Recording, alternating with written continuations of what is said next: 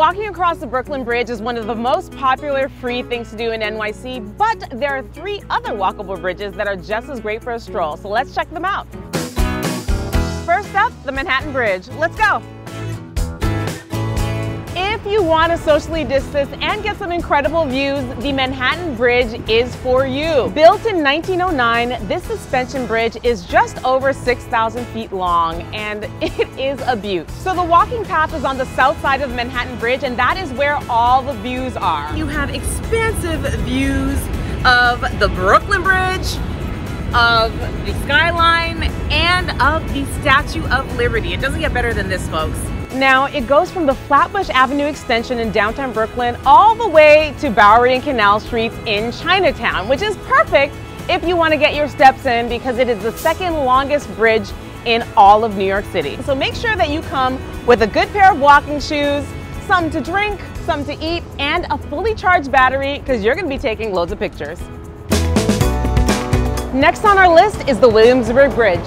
Built at the turn of the century, it's said that the bridge was built to resemble the Eiffel Tower, which is probably why it has a certain je ne sais quoi to it. My personal recommendation is to start the bridge walk from Williamsburg, and if you're going to do that, you're going to enter from Bedford and South 6th Street. While you won't necessarily get the best skyline views from this bridge, you'll be treated to amazing graffiti, gritty streetscapes, and maybe even a bit of music from passerby. Fun fact, the Williamsburg Bridge is one of New York City's longest bridges, and it also used to be considered one of the ugliest. That is, until Instagram. Its red beams and industrial look are highly Insta-worthy.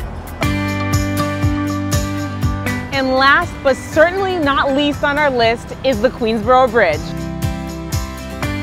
So I have to admit that I have a bit of a soft spot for the Queensboro Bridge because it's found in my home borough of Queens.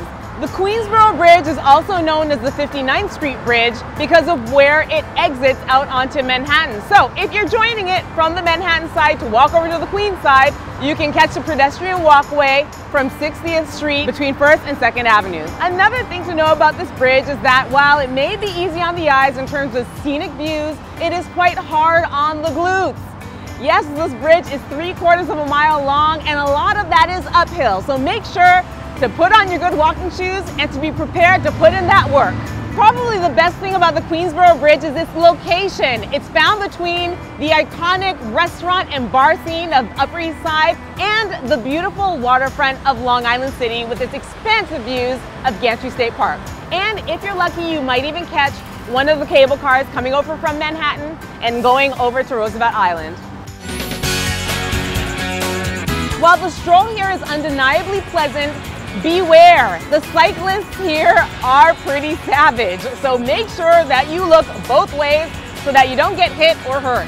Whether you're craving some socially distanced exercise or simply want to take in some gorgeous views, these 3 bridges are an excellent way to see the city while getting your steps in.